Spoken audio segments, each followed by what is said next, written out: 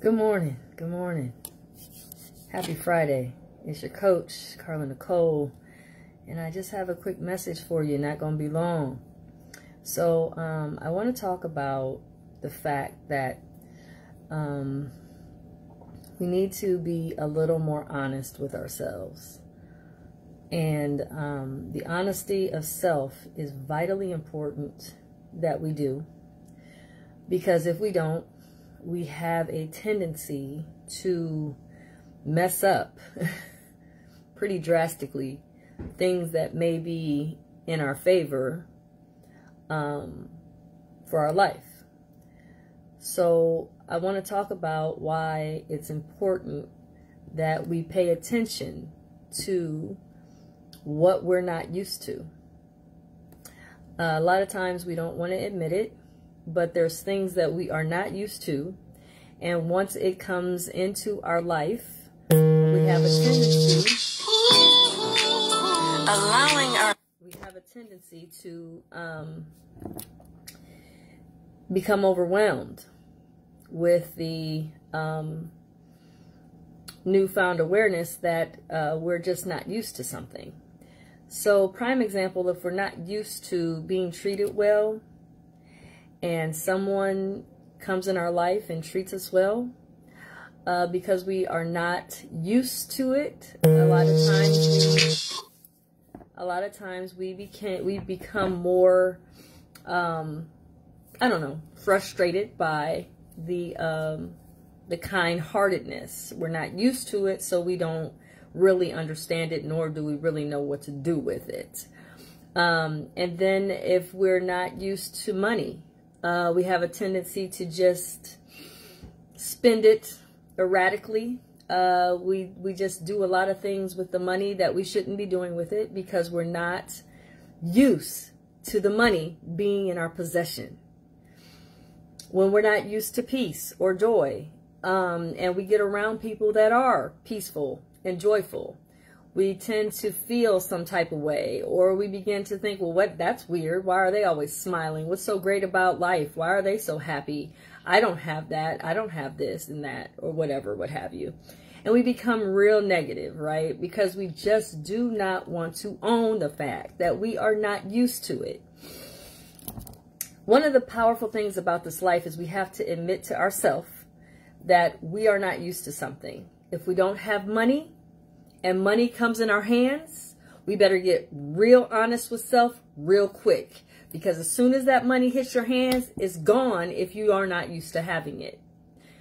Also, if you have a love affair that shows up in your life, and this person is kind-hearted, loving, caring, compassionate, and you never had that, you better get serious with self and be like, I don't know what this is, but it's really so-called too good to be true. And the problem is, it is not too good to be true. You can have healthy, loving relationships. You can have wealth and money. You can have joy and peace. It just comes down to your understanding of self and your honesty with self that I am okay and accepting of these things. Because when these things show up and we start self-sabotaging and destroying the goodness that comes in our life, the opportunities of those things coming up again is unlikely. And so opportunities show up with the goodness that they come with. We better sit down and be honest with ourselves, like, wait a minute. Hey, this showed up. I'm not used to it. I don't know what to do with it. I'm not even sure if, you know what I'm saying? I don't even know if I can sustain this, because I have never had this happen to me, or I've never had this joy before. It is okay. Okay? So here's the thing, because I don't have long. Just got to keep this kind of quick. So when joy comes in your life, a good person comes in your life, a substantial amount of money comes in your life, here's what you do.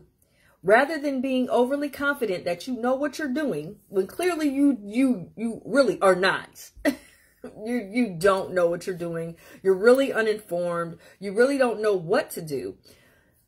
Don't touch the money. Don't try to do anything with this new relationship until you sit down before yourself and say to you, we don't know what we're doing. And what I mean by we is myself and my reflection coming back from this mirror. I clearly don't know what I'm doing. Because if I don't know what I'm doing, how am I going to be able to sustain this? For instance, perfect example, when you first become a parent and you've got this beautiful bundle of joy and the baby's here, you maybe never breastfed a day in your life, or you never changed a diaper before. You just don't assume, well, the baby's just going to have to wet on itself and we're just going to have to wing it. No, you have to figure out, well, let me get together with some moms. Let me get together with some parents. Let me find out some real true people that already have done this that can help me with this new baby. Same thing. It applies to joy. When you've never had joy in your life and all you've been around is headache and havoc and drama and aggravation, when someone shows up in your life and they're peaceful, you're going to be like constantly suspicious. Like, okay, when's it coming? When is all the dread going to happen? I know it's coming because I've never had somebody this kind to me without me owing them something or something going beyond just us being friends. I already know that I don't know anything about this. This is the thing. The reality is we're not always experts. There's going to come times when something in our life shows up, we have no clue what to do with it. But in that time, when we really have no knowledge or really have no understanding of what to do to sustain it or what to do to hold it true to our value, we have to then turn around and say, I don't know what to do. Let me get serious about what to do to fix this.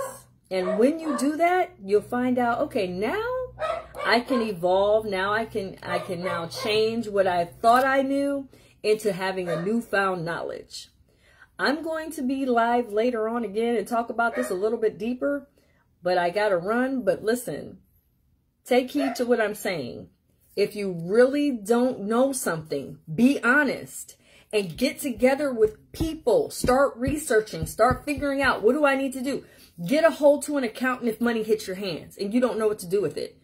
Get a hold to somebody that's already in a very cultivated, beautiful, loving relationship and say, hey, I've never been in a love affair before. What do I need to do here to sustain my love affair I now have? Because love is not always easy, but yet, if you don't get centered and honest with yourself, you're going to sabotage that love affair. You're going to get rid of it prematurely. You're going to destroy it. You're going to tell someone, I don't want to be with you because you are too good for me and I don't know what to do with all of that. Here's the thing. You don't want to do that.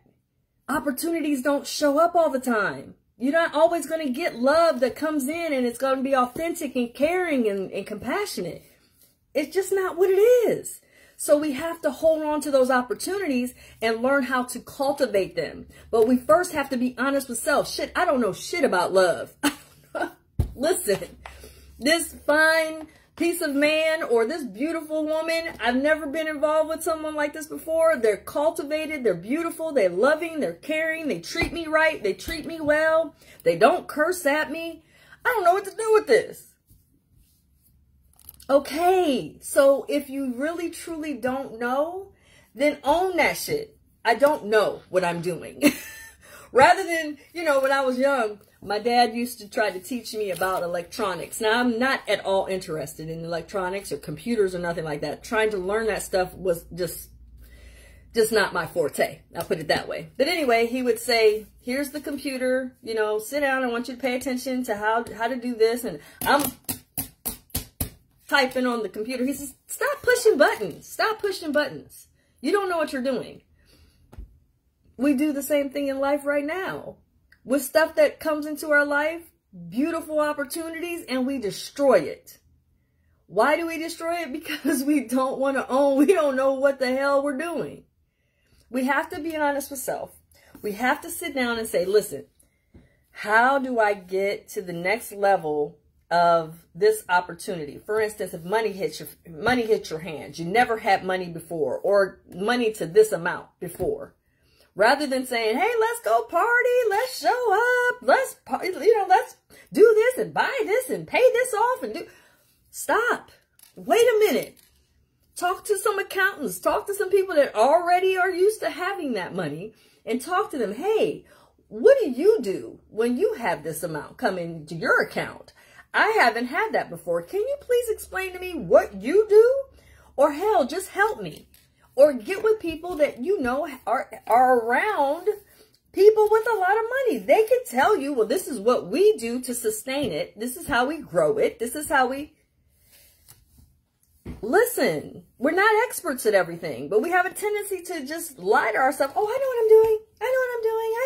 I know. I tell my kids all the time when they tell me they know, I tell them knowing and doing is two different things. Knowing that if I get money, I should put it in savings isn't necessarily the right way to do it. You have to do research and learn more than what you think you know in order to sustain and get better at what you have. I'm just saying. But like I said, I'm going to come on later on and give a little more in-depth details about how to really get better with not self-sabotaging. We have a tendency not to be honest because we lie to ourselves all the time. We think that if I claim something and if I lie long enough, the lie will become a truth. But that's not how this works. You have to sit down and be honest with you and say, I don't know what I'm doing. In certain circumstances, be honest. I don't know what I'm doing. I don't know how to fix this. I don't know. I've never had a man care about me, as an example. I've never had a man love me before. And this guy is doing everything that all of my past lovers didn't do. And now I have this newfound regard, and his concern for me is all, and I just don't know. I've never had this before. So how do I make sure that I sustain this? How do I make sure that I can, cultivate it and keep it sacred and keep it private and keep it joyful? And what do I do? This is why I think a lot of us, we end up getting love affairs and we regret later.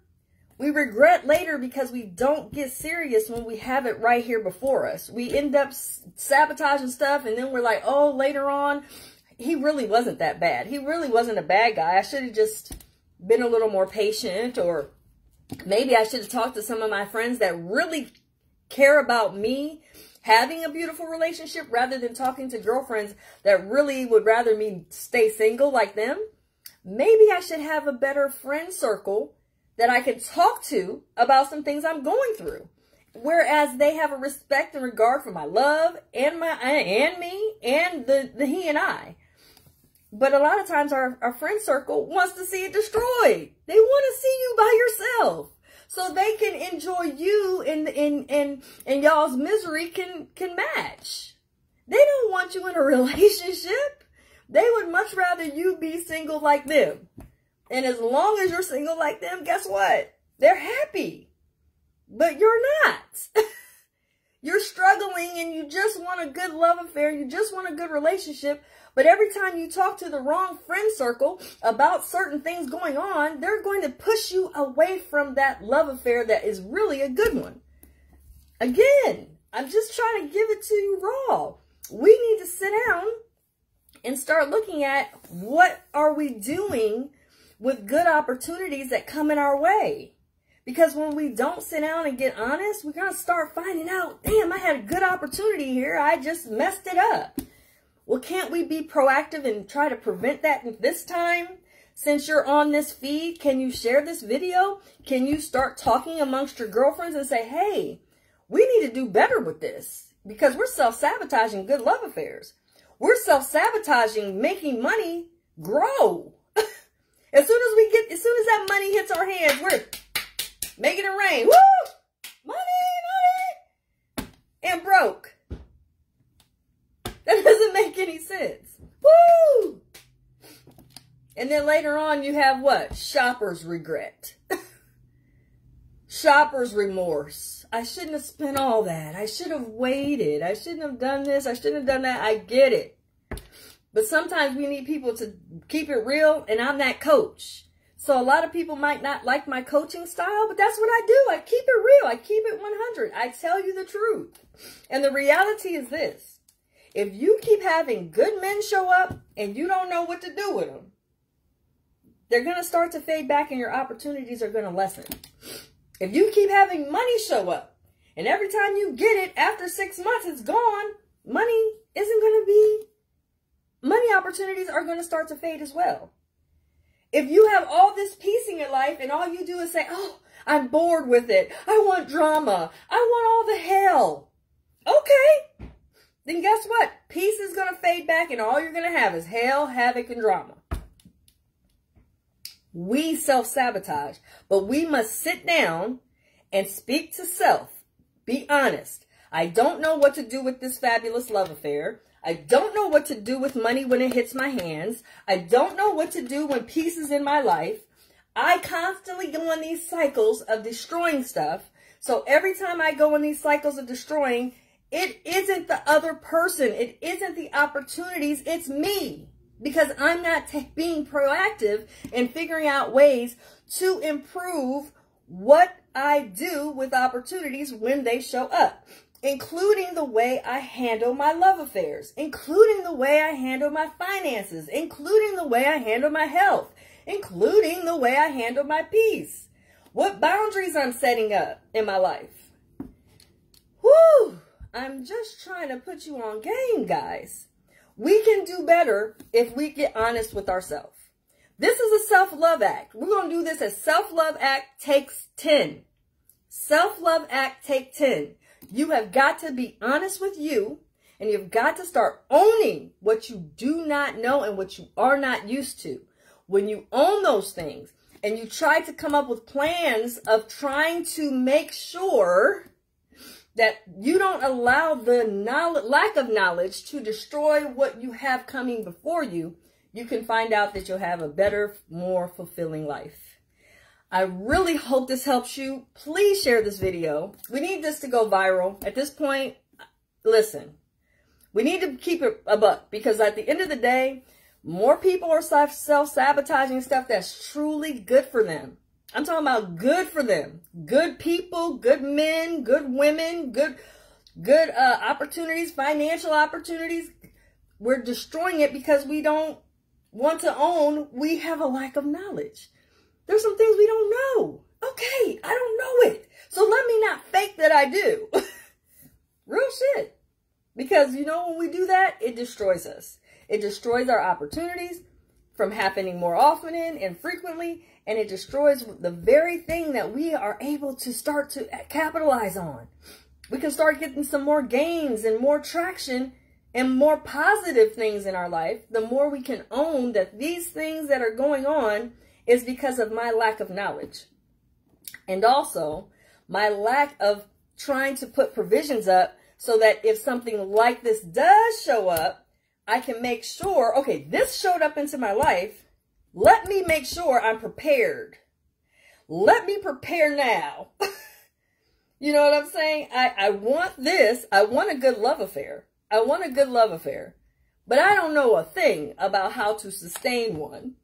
I want good money in my life, but I don't know a thing about how to take care and manage money. I want good credit, but I don't know a thing about managing and making sure that credit works for me. I don't know a thing about how to make sure I'm sustaining my health. All of these things are important to take time to learn because I'm telling you now, more people are walking around in regret because they were not ready for that opportunity when it showed up. Good men, like I say all the time, I see girls, they have good men, honey. I be like, girl, if he was in my space, honey, I'll show you what to do with him. You messing up. You are messing up. I'll tell her in a minute. Don't have him over here because he will be just fine. Understand that. But see, we don't want to be honest, right? We don't want to be honest. We want to keep it going like, oh, you know, he's just so nice. And I don't know, you know, it's kind of too good to be true. That's foolishness. That's foolishness. You're going to find yourself talking yourself right up out of a good love affair or a good relationship, a good man. Because of what?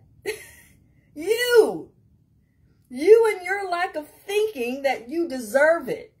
Because again, we're coming back to self. Me. You guys need to share this video. I'm telling you now. A lot of people don't want to be honest with self. We will tell our friends all kinds of stuff and be lying dead to our own face in the mirror every morning. Talking about, I know what to do. If I get money, I know what to do with it. No, you don't.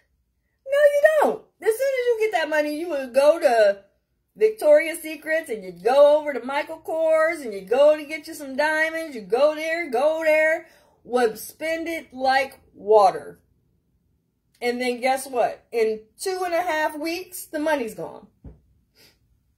And so was the joy that you had in your soul. Oh, I thought I was going to have this money. Okay, but the money's gone now. So where's the joy at now? But when you sit down and say, look, I really need to do some studying. Let me sit down with some financial advisors and talk to them. The money's not here yet, but I know it's coming, or I have a desire for me to start to receive abundance. Then I need to sit down and look at, well, what kind of things do I need to have in place if money shows up? Because if it does, I don't want to lose it.